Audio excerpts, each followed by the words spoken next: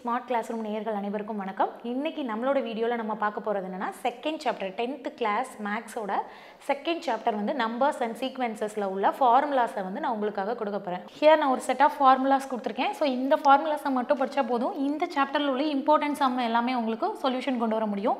So first இதில் ஒரு natural number கொடுத்துருக்கேன். 1 2 3 அப் டு n வரைக்கும் ஒரு நேச்சுரல் நம்பர்ஸ் கொடுத்துருக்காங்க. செட் ஆஃப் நேச்சுரல் நம்பர்ஸ் கொடுத்துருக்காங்கன்னா ஸோ இதை எப்படி ஃபார்முலா ஃபைண்ட் அவுட் பண்ணோம் அப்படின்னா n இன்டூ n + 1 n இந்த இடத்துல இருக்கக்கூடிய பிளேஸ்ல வேல்யூ சப்போஸ் 1 2 3 + அப் டு 10 வரைக்கும் கொடுத்துருந்தாங்கன்னா ஸோ 10 இன்டூ 10 + 1 n க்கு பதிலாக நீங்கள் 10 ரீப்ளேஸ் பண்ணிக்கோங்க. So here n into n + 1 by 2 இந்த ஃபார்முலாவை யூஸ் பண்ணி அதுக்கான சொல்யூஷனை கொண்டு வர முடியும்.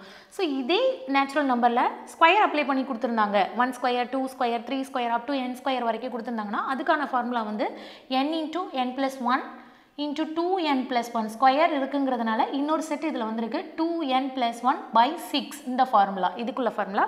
ஸோ இது கியூபுக்கு ஸ்கொயர் அப்ளை பண்ணி பார்த்தோம். இப்போ கியூப் அப்ளை பண்ணி பார்க்கும்போது அப் டு n கியூப் வரைக்கும் ஒரு ஃபார்முலா உங்களுக்கு இந்த மாதிரி ஒரு நேச்சுரல் நம்பர்ஸ் கொடுத்துருந்தாங்க அப்படின்னா ஸோ அதுக்கு இந்த மாதிரி ஃபார்முலா யூஸ் பண்ணலாம் அப்படின்னா இந்த நார்மல் நம்பர்ஸ் யூஸ் பண்ணோம், நேச்சுரல் நம்பர்ஸ் நார்மலாக யூஸ் பண்ணோம், அது என்ன ஃபார்முலாவோ அது அப்படியே ஒரு ஸ்கொயர் வேல்யூ போட்டாலே உங்களுக்கு கிடைக்கும்.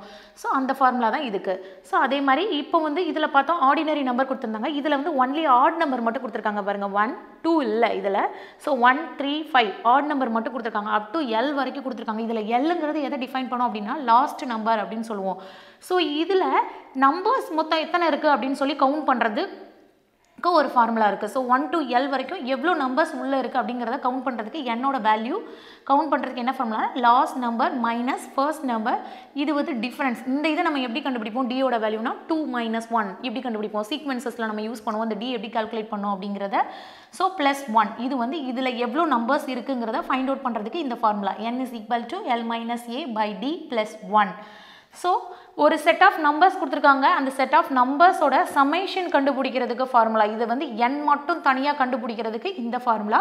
ஸோ அந்த சமேஷன் அந்த நம்பர்ஸோட சமேஷன் கண்டுபிடிக்கிறதுக்கு ஃபார்முலா என்னென்னா n/2 a + l. So first பேரந்தசிஸ்க்குள்ளே உள்ளதை பெர்ஃபார்ம் பண்ணுங்கள். a + l first find out plus பண்ணி ஆப்ரேஷன் பண்ணி அந்த உள்ள கால்குலேஷனை முடிச்சுக்கோங்க. முடிச்சுட்டு அவுட்டரில் n/2வால் அதை மல்டிப்ளை பண்ணி கால்குலேட் பண்ணால் அதோட சமேஷன் கிடைக்கும்.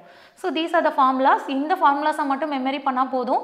ஸோ இந்த சம்முக்கான சொல்யூஷனை உங்களால் கொடுக்க முடியும். So these are the most important formulas for second chapter. So இந்த ஃபார்முலாஸை மட்டும் கவர் பண்ணால் போதும். இந்த சாப்டரில் உள்ள இம்பார்ட்டன்ட் சம்முக்கான சொல்யூஷனை நீங்கள் கொடுக்கலாம்.